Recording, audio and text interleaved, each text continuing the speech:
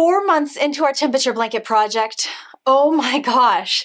So when determining which crochet stitch would be April's crochet stitch of the month, I really wanted to reflect on what we've already done, what we've already accomplished. So in January, we did the crunch stitch. That was a very short, dense stitch. Followed up by February's bead stitch, which was a tall, bulky stitch. Then March, we also had another tall stitch, but it was wide with that 3 double crochet shell stitch that we did.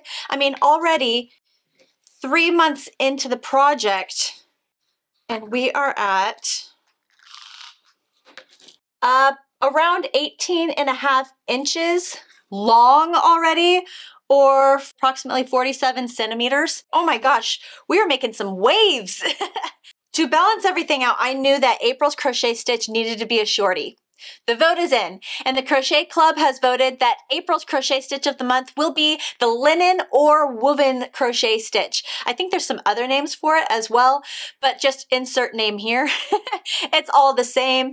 It's going to be a very small, short stitch, which will really help balancing everything out. So we got short, tall, then tall, short. If you are here and you're hearing about this project for the first time and thinking you missed the boat, you didn't. I will put the link to the playlist for this entire temperature blanket in the description section below for you. Just click on that playlist, start from the very top where I go over the materials, how to set yourself up for the temperature blanket. Then I have each month's demonstration of which stitch we did per month, and all you have to do is reflect back on temperatures and work your way slowly and get caught up with us in the project.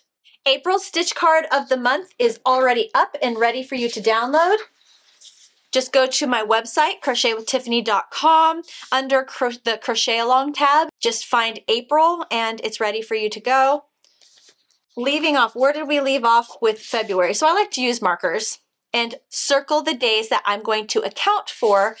It helps keep me on track so that way I don't have to worry if I skipped a day or if I accounted for this day or that day. I just have everything good to go.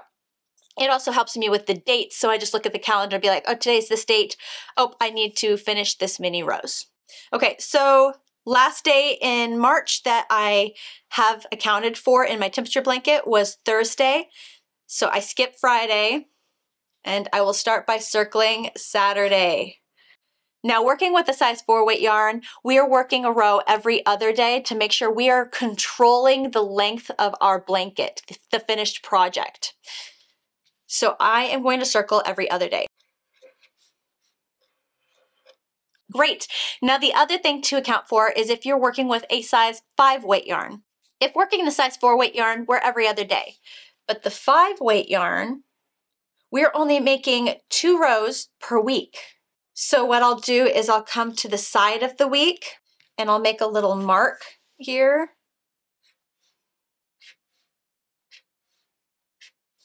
And there's 2 different ways that you can attack this project. One, you can take every temperature of that week and average it out and write the average temperature here, and then make both of your rows that color of whatever temperature that falls in the gauge.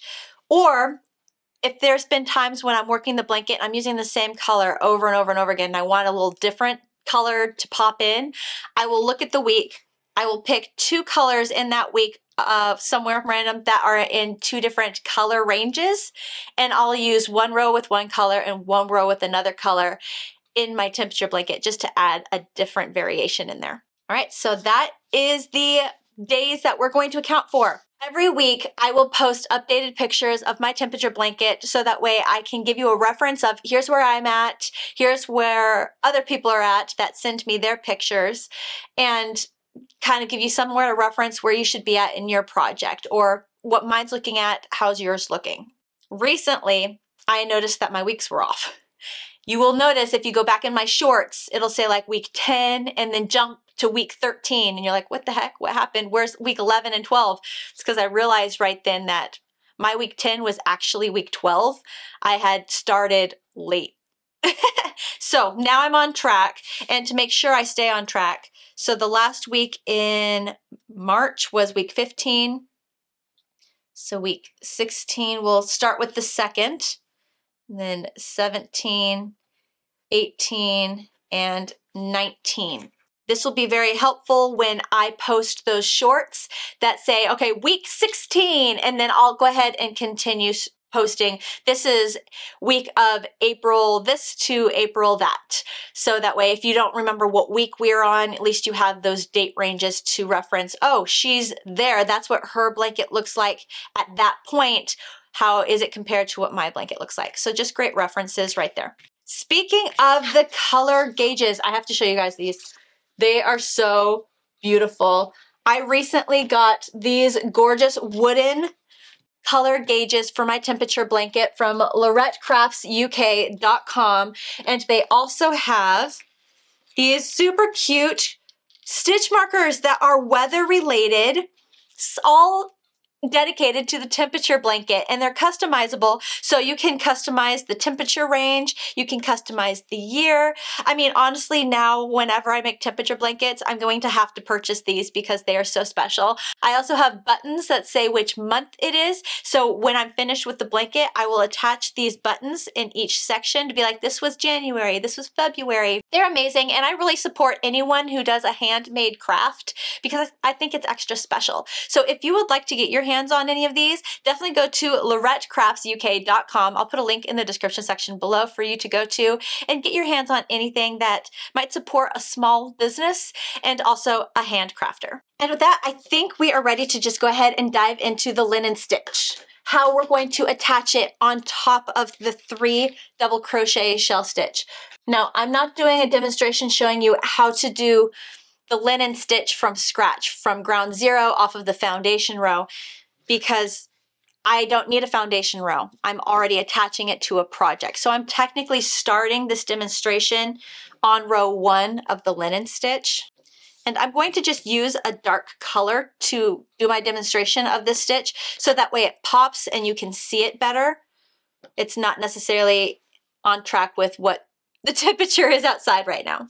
Okay, so I'm going to begin by slip stitching into that first stitch space to attach my new color. There we go. Then I'm going to chain 1 and single crochet in that same stitch space. Then I'm going to chain 1, skip the next stitch, and single crochet in the following stitch. That is the repeat pattern for the linen stitch, woven stitch, whatever you want to call it, and why it is so extremely popular. It's extremely beginner friendly. It's just chain 1, skip 1, single crochet. So chain 1, skip 1, single crochet. Chain 1, skip 1, single crochet. Now I'm going to pause right here, and I want you to pause too, because I know this is going to happen to many of you. I already anticipate it, and so I'm going to be mentioning this a lot to you throughout the month of April. Watch your stitch tension. Because the linen stitch is a shorty and it is so dense, it can be very tight. I can see a lot of people getting further into the project, being 5 rows in to April, and noticing that their blanket is starting to cave in on the sides. That cave in is because the stitch tension is tighter than this 3 double crochet shell stitch that was below it. So everything is bunching in, everything is coming in. If you're somebody that automatically knows I have a naturally tight crochet tension, feel free to immediately start April with a larger crochet hook than you've been using for your project to help you out. Otherwise, just be very aware moving forward throughout the month of April to have a looser tension in your stitches. Okay, continue on, and I'll meet you at the very end of this row, row 1, to show you how we will close row 1 and how we will start row 2. Chain 1, skip 1, single crochet in the next. Chain 1, skip 1, single crochet in the next. And chain 1, skip 1, single crochet in that first stitch, or it would be the second chain of that turning chain from the row below. Perfect. That is how we are going to end row 1 of the linen stitch, attaching it to our project. So we are sticking with the 191 stitches per row through the month of April. I made sure that I kept that the same on the stitch card for you, so those of you who are counting the number of stitches in each row, First of all, great job. Very, very good that you're doing that.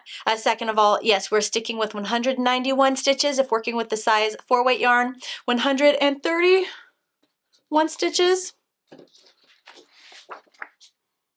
Yep, 131 stitches if working with the size 5 weight yarn. Okay, so what I'm going to do now is I'm going to cut my yarn like we would within the normal project. Most of the time we're switching colors anyway. Yarning over and tying off. Great. Flipping the work. Let's just say that my next color ends up needing to be pink, and I picked this one because it seemed to help stand out apart from the green. And we're going to start by slip stitching in that first stitch space to attach the new yarn, and then chain 2. 1, 2. The chain 2 counts as the first chain is our turning chain, and the second chain is going to be the first stitch hopping over that first single crochet stitch, so that way we can single crochet into that chain 1 space. So single crochet in the chain 1 space, then chain 1, skip over that single crochet, and single crochet in the chain 1 space. That is the repeat pattern for row 2, is just chain 1, find the next chain 1 space, and single crochet into that chain 1 space. And repeat. Go ahead and continue on, and I'll meet you at the end of row 2. Now remember to every now and then set your work down, focus on your tension, again, loose tension, and if you're starting to notice that it's pulling a bit inward, it's begun the bunching process. So go back and maybe even make this second chain just a little bit taller.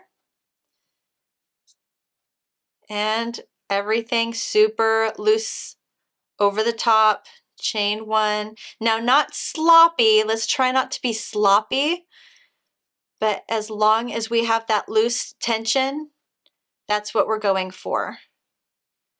Just because, especially these first few rows right after that fan stitch, which is so spread out, we just want to make sure that we mirror and complement the stitch below, so that way the sides of our work stay straight.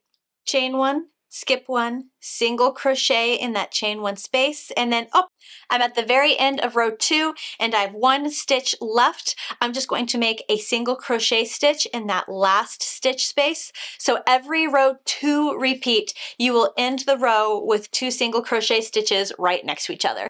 It's just how it works out with that odd stitch count and this pattern.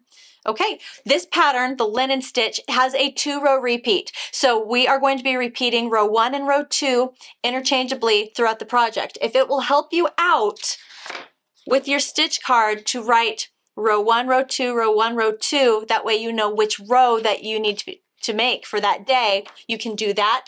Or here's a quick trick for you to visually see what you're doing or what you will need to do moving forward. We need to make sure that we chain 1, skip over a single crochet stitch, and single crochet in a chain 1 space. Let me show you. So next repeat would be a row 1 repeat, and how I will know the visual cue that I will see to know that I need to do this row as the repeat. Okay, so I slip stitch into that first stitch space. It's what you're always going to do no matter what row it is. First thing I'm going to do is I'm going to look at the second stitch. If that second stitch is an actual single crochet stitch, which it is for us, then I'm just going to chain 1. I'm going to single crochet in that same first stitch space, and then begin my chain 1, skip over that single crochet, and single crochet in the chain 1 space, repeat. Okay, easy peasy. So I just chained 1 and single crocheted in the first stitch space. If I look at my row and I see that the next stitch, the second stitch, is a chain 1 space, I'm like, oh, okay, I need to single crochet into chain 1 spaces. So I will start by chaining 2 and then instantly single crochet in that chain 1 space stitch number 2 over. So always look, so slip stitch into the first stitch space and then immediately look at stitch number 2, what is it? And that will give you your cue on what repeat you're doing. Because it is a 2-row repeat, we are still only making 1 row per day. We're not going to do 2 rows to do both repeats per day. It's just 1 row per day if working with the size 4 weight yarn. And then every week, if working with the size 5 weight yarn, you're gonna do row 1, row 2. Then pause for that week. Then row 1, row 2. Pause for that week. So hopefully that makes some sense as well. I hope you really enjoyed the linen stitch for the month of April. Just kind of really make it easy peasy, bring down the complexity a lot. Just be very aware of that tension. Watch your work, the sides of your work particularly, to make sure that it's not caving in. If you are finding that you're having any questions regarding your temperature blanket, feel free to comment in the comment section below my weekly videos. I make shorts every single week where I am showing off my progress of the temperature blanket. So just comment in the comment section of that video and I will check that and I will try to respond and get an answer to you as soon as possible. Or definitely check out my Crochet Club membership on my website, crochetwithtiffany.com, where we have a chat dedicated to this temperature blanket alone, where we can answer questions for each other, share pictures of problem areas we're having and how can I fix this. And it helps me a lot to see what you're seeing. And also there's weekly lives where you can pop in and show me, hey Tiffany, this is what it's looking like. Do you have any suggestions? And I can give you an immediate response, an immediate answer. Keep up your amazing work, my friends. You've got this. I hope you're having so much fun, and I'm really excited to see what our blankets look like at the end of April.